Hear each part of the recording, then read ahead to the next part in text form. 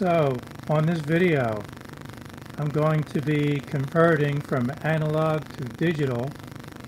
I ordered the Walksnail Avatar V2, just came from Get FPV, and I've collected all the necessary tools I'm going to need to do this upgrade.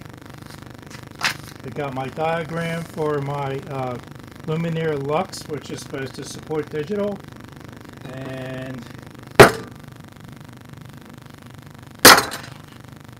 time to open the package.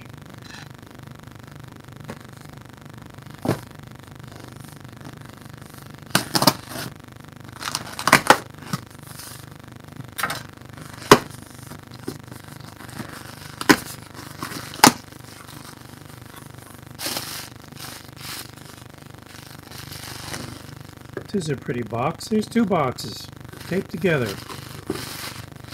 And so I'm going to very carefully separate these packages.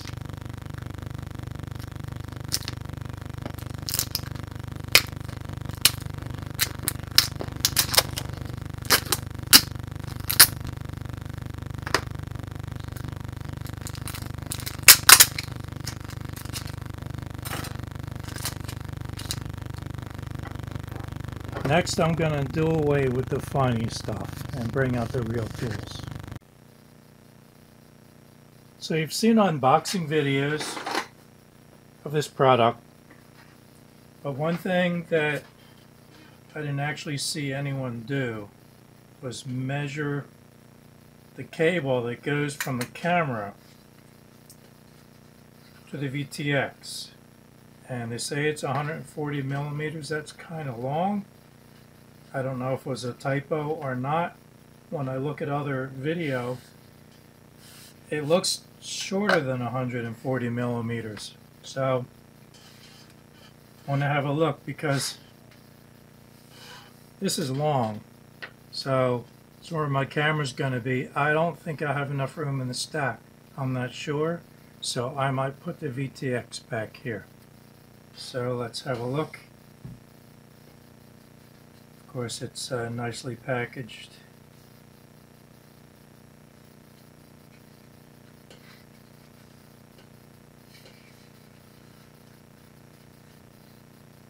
There we go, very gently.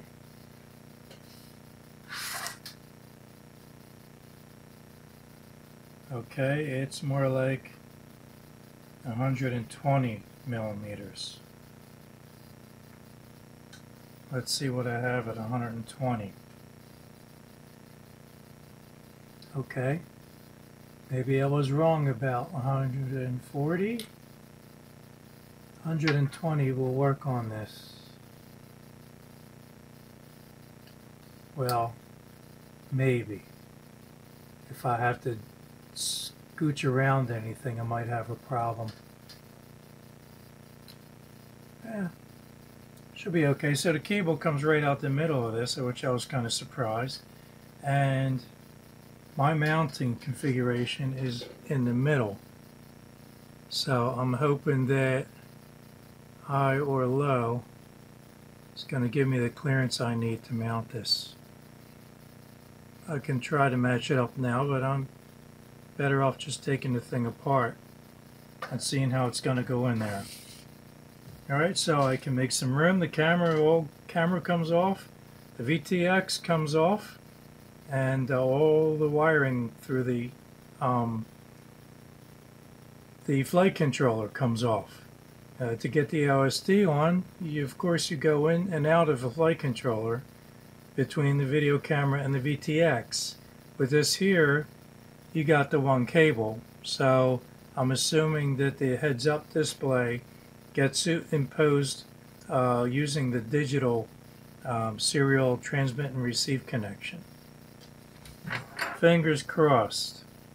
That's all I got for right now.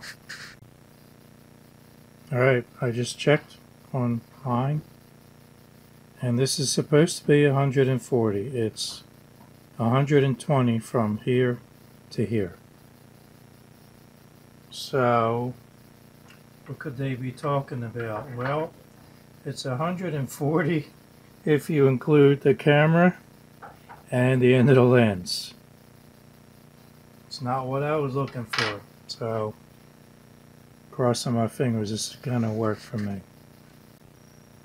So these are your connections into the flight controller.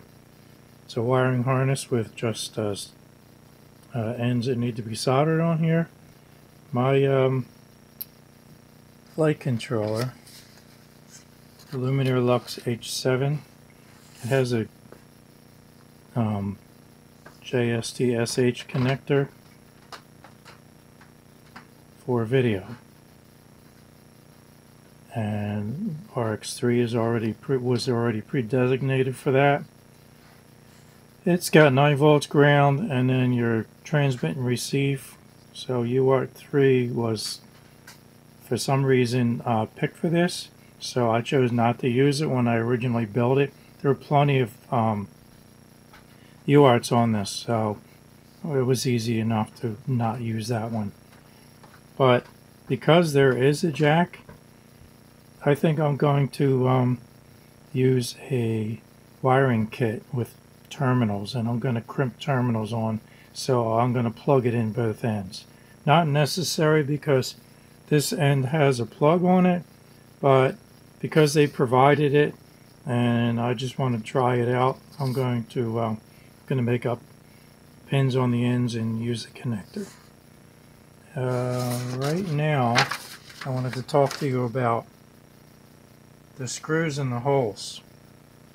You might want to find out how many turns the screw goes in here before you bottom out, so that you can gauge what length screw is going to work. So the dilemma is it's very shallow, so if you go really short, you might only get 1 turn of the screw, and that might end up getting ripped out, and then it's going to mess up the threads. I'm going to go for the greatest number of turns without the screw bottoming out. That's either going to be the native screw, or a longer screw with a washer, or just a longer screw. I'm not too sure what the best combination is. I got 2 turns out of this. This is like 2 3/4 to 3 turns out of it to get it to bottom out. So this is good enough for 2 turns. I would have liked 3 full turns on it, but I don't think I'm going to be able to do that without a real pain in the butt. Alright, that's it for right now. So I abandoned my idea of putting JST-SH pins on the other end. I couldn't be certain that the crimp was good enough. The crimpers that I have are okay in a pinch, but I didn't want to trust a video on it. So luckily I remembered that I had a kit, 2 kits. One kit has JST-SH on one end and Molex on the other. Then I had another kit that had JST-SH on both ends. So that's a kit I used because that's what this is, and that's what the flight controller had too. So the harness is made up. I just had to pick the wires the correct length and then push them into brand new connectors. And here's the VTX end, and this one is the flight controller. My wire route from the VTX to the camera just makes it.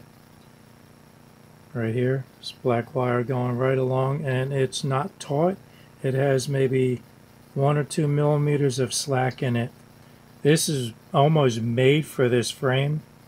If I don't know how to put a disclaimer in, but I wish you lots of luck. I hope it fits yours if you have a longer frame. I do have this, which I was kind of enjoyed putting on, programmable LEDs. I had them flashing white in case I wanted to take it up in the evening, and they were back here. So I have to figure out where to put them if I put them back on at all. So that's it for right now.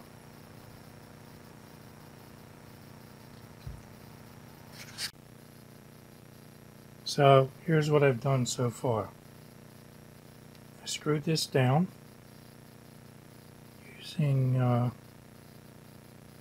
that screw pattern right there, and it's touching the carbon fiber, so it'll probably be better that way to transfer the heat into the frame.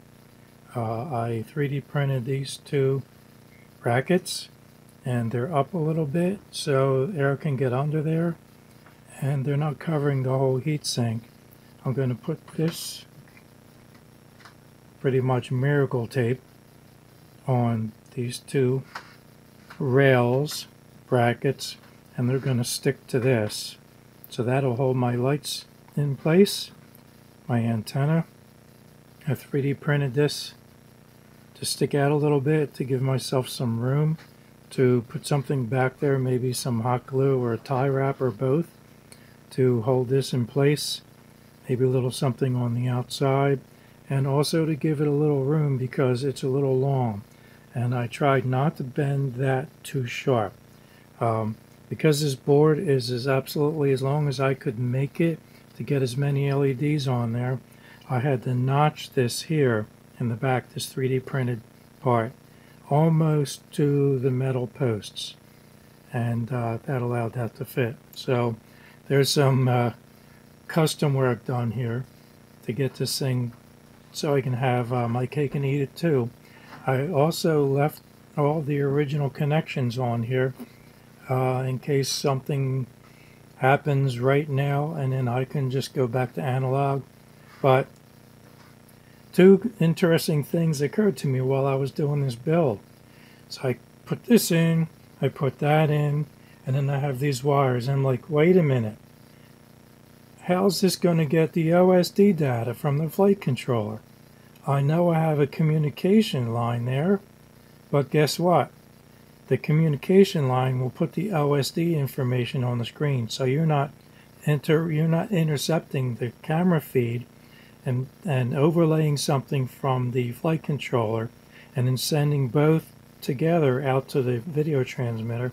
With a digital system, it's a straight line, but you're digitally imposing the flight data on top of your output. So that's awesome. Besides that benefit, you don't have all these extra wires. I had wires from my camera into the flight controller. There was an audio wire that I had to pass through to the transmitter, and then it came out of the flight controller, of course, and went into the video transmitter. So how to pass those wires around, under, over.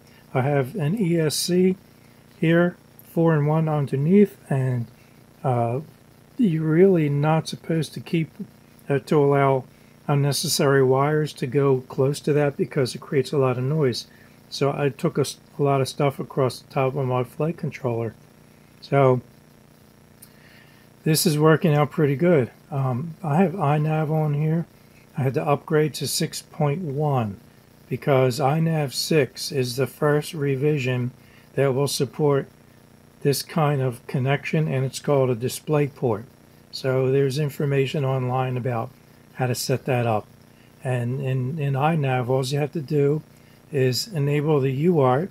I connected this to 3 because that's what UART is assigned to this jack. And so you turn that on. You don't have to turn on MSP. I think it's called MSP. As you do in Betaflight, you don't have to do that in iNav. And again, you could find that on YouTube. So there's 3 things you have to do. You set the port to display port, the communication port. Then you go in, and what was the third thing? Maybe not. So the second thing you do is you go into the OSD menu, and then you pick the Walksnail from the list of digital connections you have. So yeah, that little bit of a brain fart I'm leaving in, I'm not editing it out. Forget it. Anyway, I'm going to see if I can get this to go together without a lot of cursing.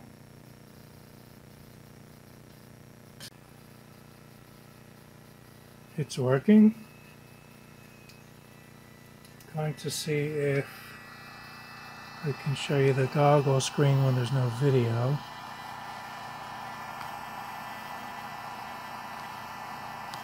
I'm going to power it up.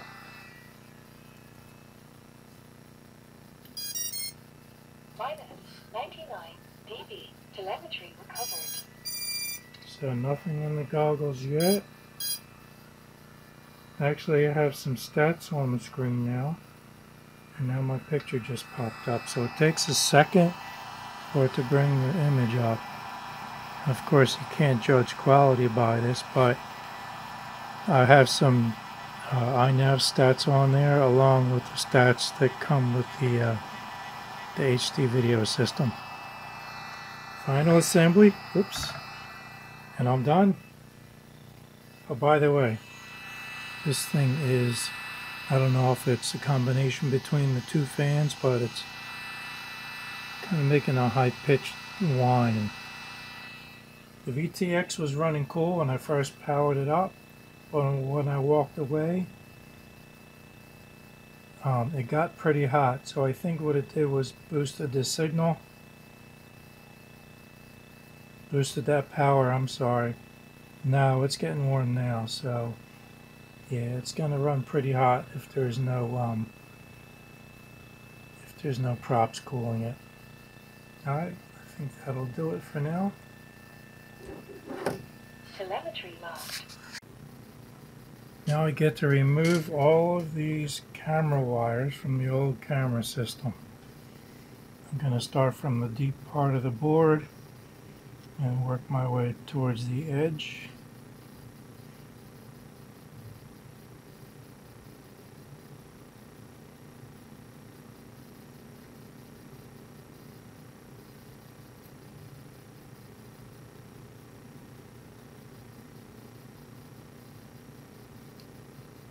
Be nice to lose all of the solder in these holes because lead is heavy, but that's not going to happen. Alright.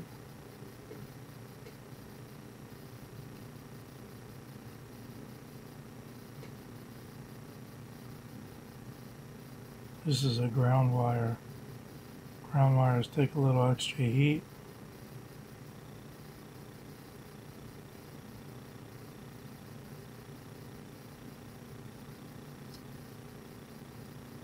Now that was the ground, and now I'm going for the red wire here.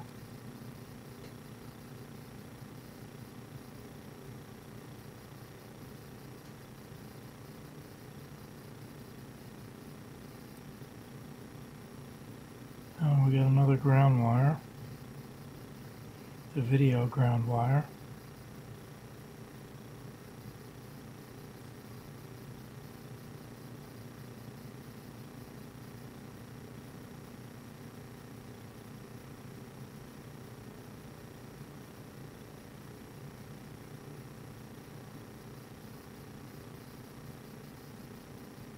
Come on, buddy, you can do it. Here we go.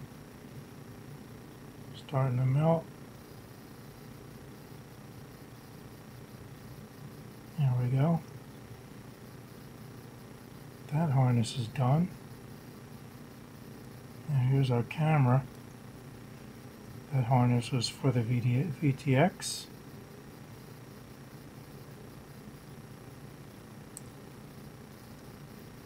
Look at all this good stuff I'm taking off of here.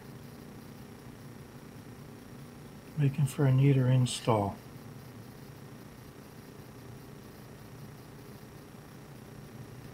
I really should have a better tin on the soldering iron. It would melt the solder better.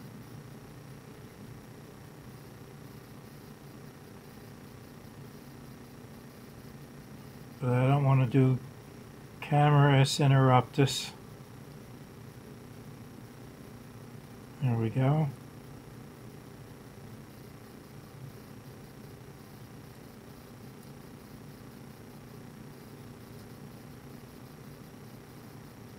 There's a lot of copper circuit traces connected to ground wires. That's why it takes longer to heat up a ground wire, because the heat gets sucked into the board.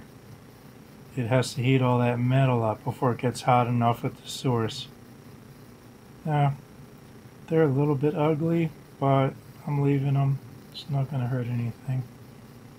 So it's time to reassemble it. So I just pushed this antenna through. It's a pretty tight fit. It's a tiny bit crooked. So I'm going to use this tacky glue. I've used it on airplanes and it kind of stays sticky, holds pretty good.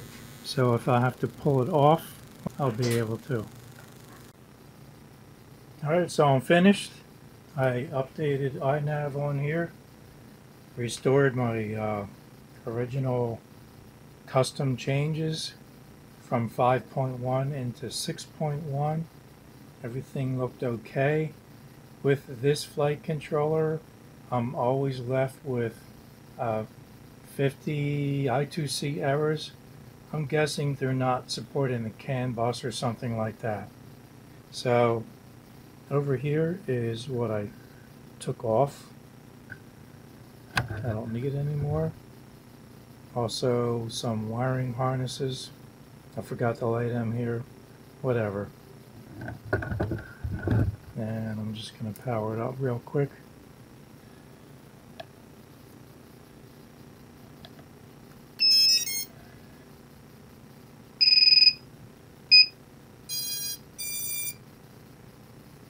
And I still have my lights going on in there. And what I did with the USB port, I put it right there. I ran the wires through internally in a safe location, and I plugged it in here, and I'm just really hoping that I don't have a loose prop, broken prop running into these wires. It's going to be a real pain in the butt to fix that. So I'm done. Can't wait to try it. Thanks for watching.